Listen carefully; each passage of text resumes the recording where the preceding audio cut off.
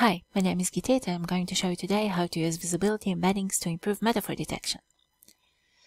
Best way to understand metaphors is by looking at some examples. Brown rice is literal, brown thread is metaphorical. In the literal case, brown has its original physical meaning as the color brown, and in brown thread, it's no longer true, and it's actually quite typical to see a difference in the concreteness of words in metaphorical expression. Brown is a very concrete word and thread is a very abstract word. Formally, there are two common tasks when we talk about metaphor detection. One is to classify a whole sentence as metaphorical or literal in relation to some target word or a verb. And the second one is sequence labeling, in which each token in the sentence is classified as either metaphorical or literal. Also more formally, and also like we just saw, metaphor is a way to move knowledge from a concrete domain to an abstract one. In dark mood, for example, we use the concrete domain of brightness to describe emotions, which are very abstract. What is concreteness? A word is defined as concrete if it can be directly perceived through one of the five senses.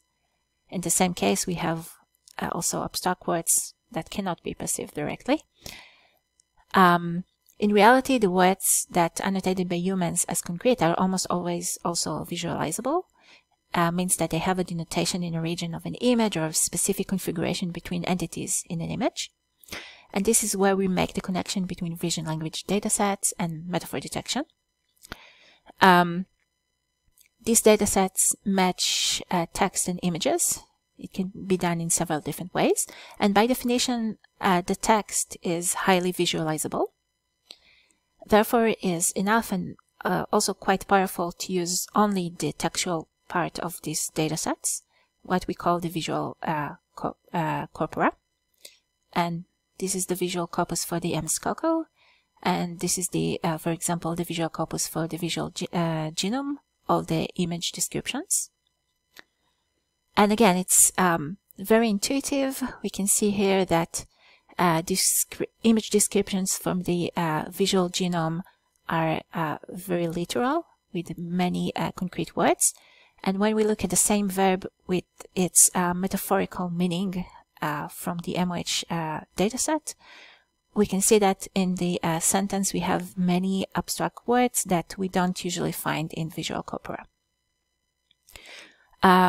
We previously empirically showed that visual corpora are more concrete in this paper.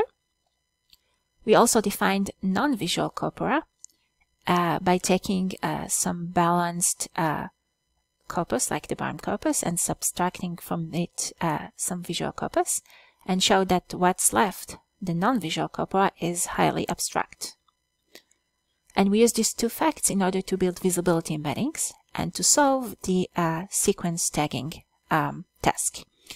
And we start with the simple architecture suggested by Gao and colleagues.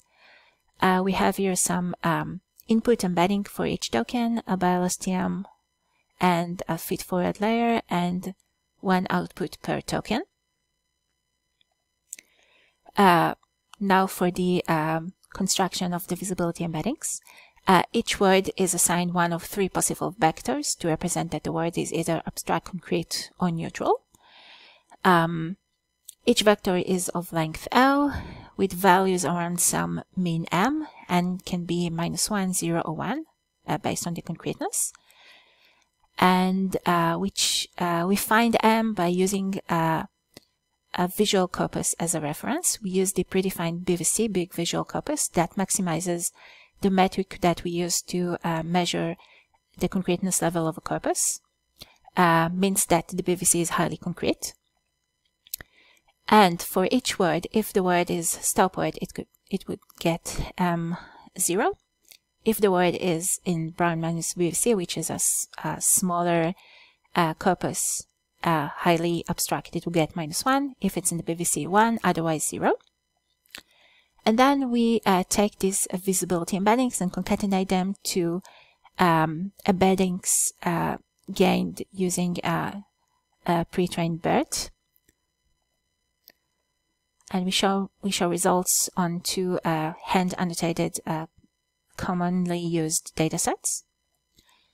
The results are quite good, both for the verb testing and on all tokens, especially when compared with methods that use the same architecture but with different embeddings.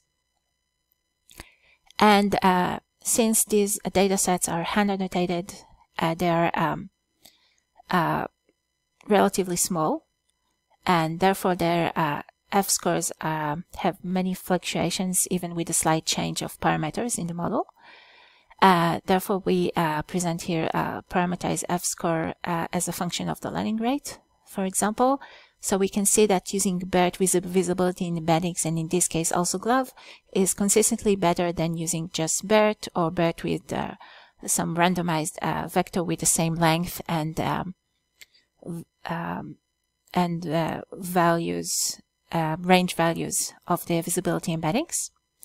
And not shown here is also BERT with GLOVE, which give more or less the same results as just using BERT.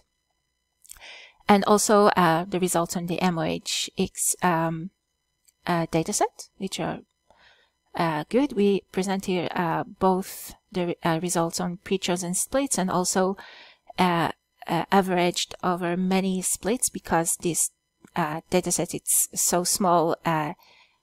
We found that doing this averaging is better practice. And to maintain consistency with previous papers, we present both results, and they are both very good. Okay, hope you enjoy this very short talk, and thank you.